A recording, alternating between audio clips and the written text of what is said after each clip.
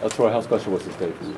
Oh, this day is real special. You know, this was my mom's dream when she was a child. I mean, she just stayed 30 minutes from Auburn, Alexander City, and when I was growing up, she told me that she wanted to always graduate, wanted to go to Auburn and graduate from Auburn, and for me to let her experience that for me, I tell you, it was just, I don't even think I had the words to explain that feeling, and to see the smile on her face, because that was her dream, and her son did it, so that was awesome.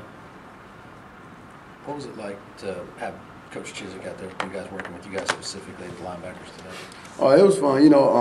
Coach Chiswick, usually always around the defense, throughout the whole year, but to have him hands-on, it was fun. It was awesome. Talk about what Coach Roof meant to you guys as a defensive coordinator. Coach Roof meant a lot to me personally. I think me and him built a great relationship. And I'm gonna miss Coach Roof. Coach Roof was a great coach. And I hate that he had to leave, but you gotta do what's best for him and his family, and I understand that too. But he was an awesome coach to me, and I think all the other players would vouch for that also. You mentioned it being your mom's dream to see you graduate. What about for you? I mean, what does it mean to you? Oh man, it's awesome. I want to go. I want to do a round 2, man. I'm going to get my master's, man, and my doctor's, man. Yeah. Oh yeah. Oh, it was awesome though, man. It was great, man. That was the longest walk I ever walked, though, man. I tell you, man. Yeah. Did it seem? I mean, you a long walk. Did it seem like a long road? Yeah. To get there. Yes, sir. And that was one of my biggest things coming out of high school. To see the people that I affected, and my mom and my dad, and to see them that hurt more than even me, and I told them, once we get past this bump in the road, this never happen again, and I stayed true to my word. I remember you talking about coming out of high school when you didn't qualify. Things. You said right thing. I remember talking to you during the recruiting process at junior college. You said you made a promise that I was going to do that. I mean, just to kind of talk about that drive for you and that kind of that push that took you to today. Well, graduating, going to school, period, in my household, you got to do that. That was a must. My dad, he was real hard on the grades, and man, he was real. I mean, you got to go to school, you got to get up and go to school, and and that was the thing that it was supposed to be automatic, in our family, and my sister, she's a graduate from Fulton University. My brother, he's a grad from Fulton University. My other sister, she's a grad from UAB. I mean, so it's in our family, and my uncles, they're grads from Alabama State, and they're counselors and, stuff like that. So it's in our family, and I'm just glad that, I can keep that going. We talked to you earlier in the season when you finally got a chance to play against Arkansas and really came on the season. How much of a goal was it for you to finish with a bang? It seems like you really stepped up your game at the end of the season.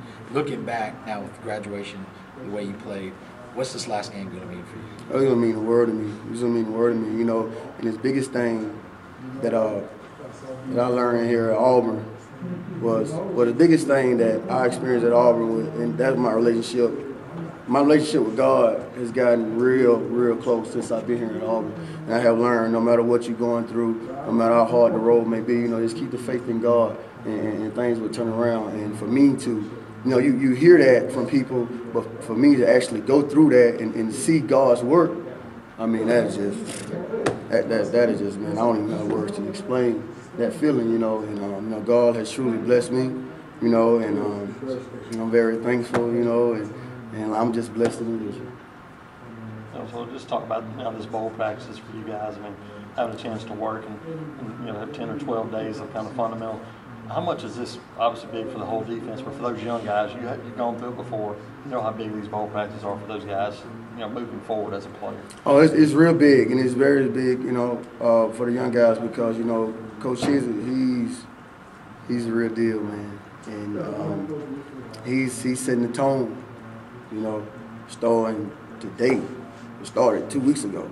Even before practice, he had set the tone for us in the classroom, off the field, and on the field. I mean, he's real strict, and he's a man of his word, and he expects things to be done right in the Auburn way.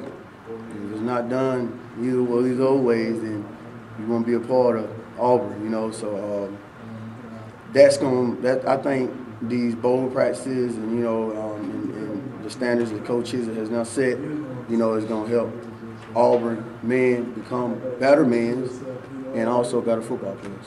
As an older guy, veteran guy, now that you can look back and see all those things that they told you, having a coach that believes in that and believes in doing things like that, what does that mean to you? That means a lot to me.